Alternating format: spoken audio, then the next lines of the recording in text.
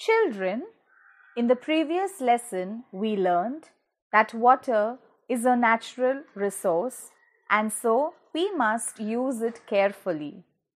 Now we get water from different sources like rivers, seas, lakes, ponds, etc. But you tell me, can we use this water for drinking or for cooking? No. So first we have to see whether the water that we get is safe for us to use, especially for drinking.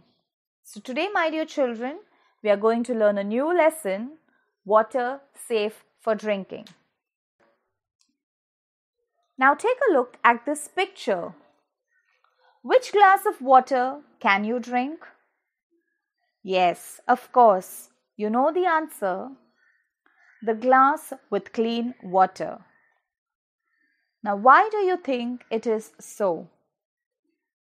Water must be clean so that we can drink it safely, because we all know dirty water is harmful for our health, which can cause many different diseases. Let us try a simple experiment. Take a glass half filled with water. Add a spoonful of sugar to it and stir it. What do you see?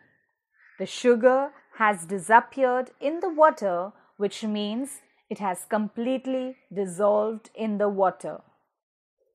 Now take another glass half filled with water. Add a spoonful of oil to it and stir it. Now watch carefully. What do you see? The oil did not disappear even on stirring, which means it cannot dissolve in water.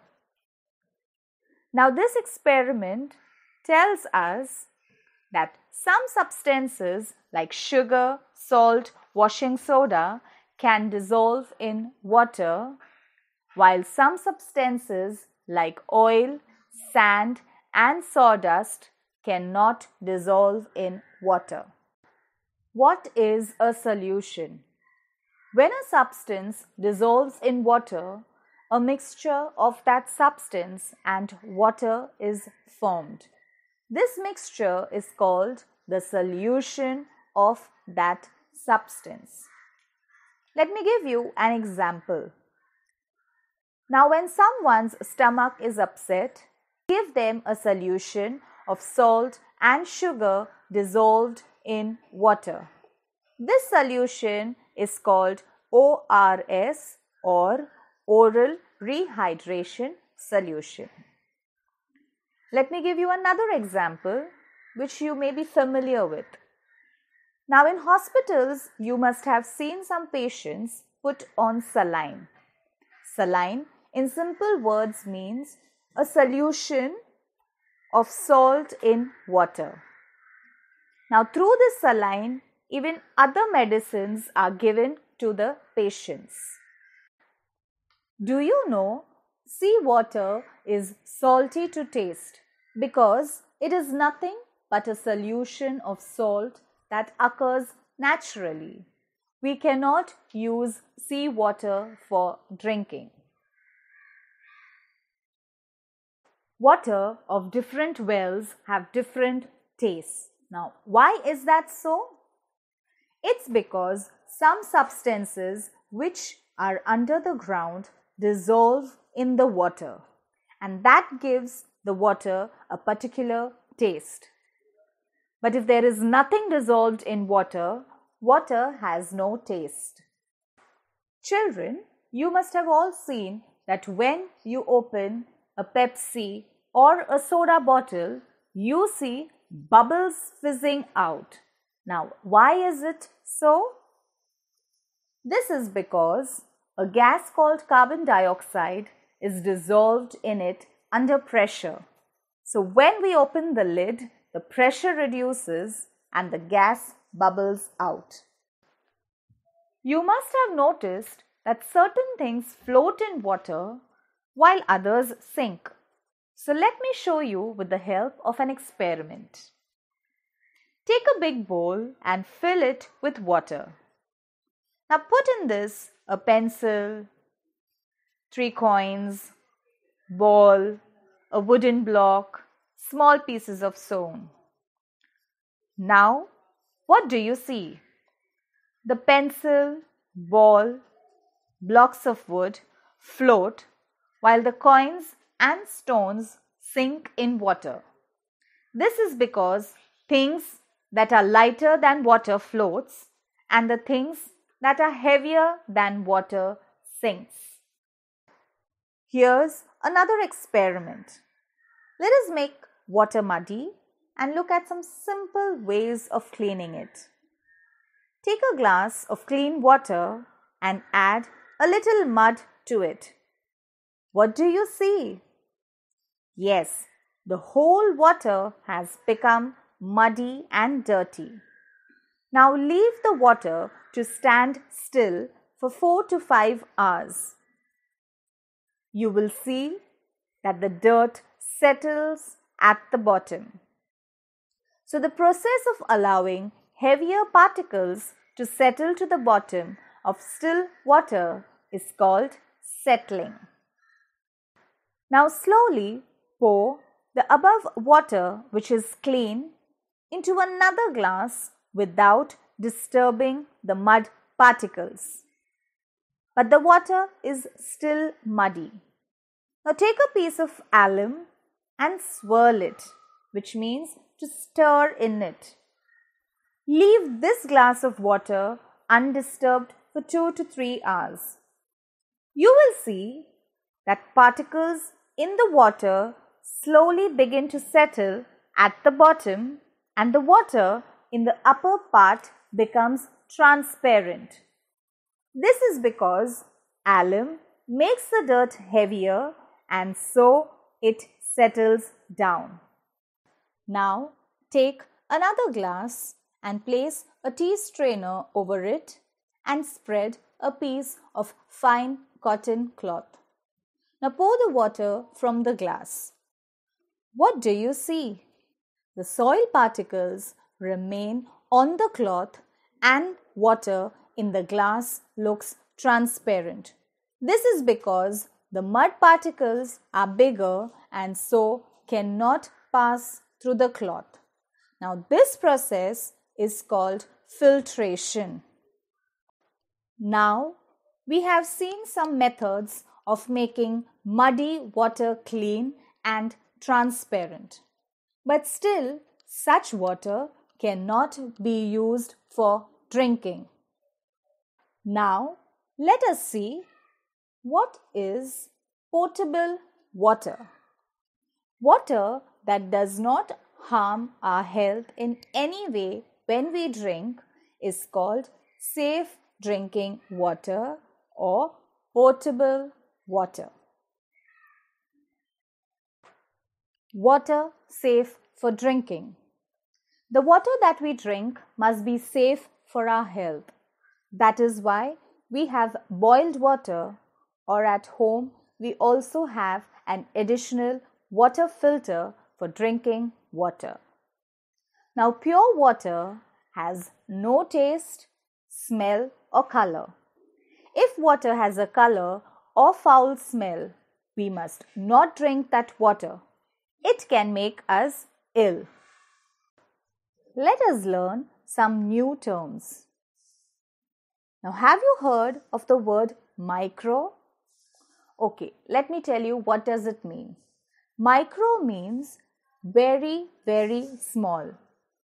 Organism means a living thing. So then, what is the meaning of microorganism? A living thing that cannot be seen by the naked eye or even with a magnifying glass. Now, what is a microscope? It is an instrument for looking at very, very small things which we cannot see with our eyes or even through a magnifying glass. Now, you all understood what does the word microorganism mean? Yes, They are very tiny living things. Now they are of two types. One microorganism which is useful for us and the other one which is harmful to us. Most of you children like to eat curd. Now you must have seen mummy making curd at home. And you all know curd is made from milk. Now how is it that this milk is turning into curd? Let us see. Now if you take a bit of curd on a glass slide and place the slide under a microscope, you will see very tiny living things in it. Yes, these are microorganisms, and it is these microorganisms that convert milk into curd, and so they are useful for us. Like said, all the microorganisms are not useful, and so when they enter our body, we fall sick. These are said to be harmful microorganisms. There are different kinds of microorganisms around us. They are present in the air, soil, water. In fact, we can say anywhere and everywhere. Now, like said, these harmful microorganisms are present in water, but we cannot see them, which means that the water looks clean and transparent, but there are microorganisms in it, and so it's not safe for drinking. Now we must be more careful during the rainy season because we hear a lot of people falling sick, complaining of stomach upset or stomach infection. So see that you drink water that is safe for drinking. So either have filtered water or boiled water. Now boiling destroys the microorganisms in it and prevents diseases. So children, as we all know, water is very important in our life. Drinking the proper amount of water is very essential for good health, but at the same time, drinking pure and clean water is a must, as impure water can cause different kinds of diseases or infections. Answer the following. Name the substance used to make the solution called lemon sharbat. The substance used to make the solution called lemon sharbat are lemon, sugar, salt, and water. Why is that water that looks clean and transparent may not be fit for drinking? Water that looks clean and transparent may not be fit for drinking because harmful microorganisms may be present in water, and if they enter our body, it may cause diseases which is harmful for us. When making a sharbat, what do we do to make sugar dissolve quickly? When making a sharbat, we stir with a spoon so that sugar dissolves quickly in the water. Does oil float on water or sink in it? Oil floats on water as it is lighter than water. Fill in the blanks. Substances like sugar and salt dissolve after some time when added to water. The mixture obtained on dissolving a substance in water is called a solution. ORS is an example of useful solutions. All microorganisms are not useful. Some can cause harm if they enter our body. Things that float in water are lighter than it, and things that sink are heavier than it. A substance called alum is swirled in muddy water to help clean the water. True or false? Alum powder does not dissolve in water. False. Microorganisms cannot live in water. False. If muddy water remains still, a sediment is formed at its bottom. True. An eraser floats in water. True. Tea leaves can be separated from tea by filtration. True.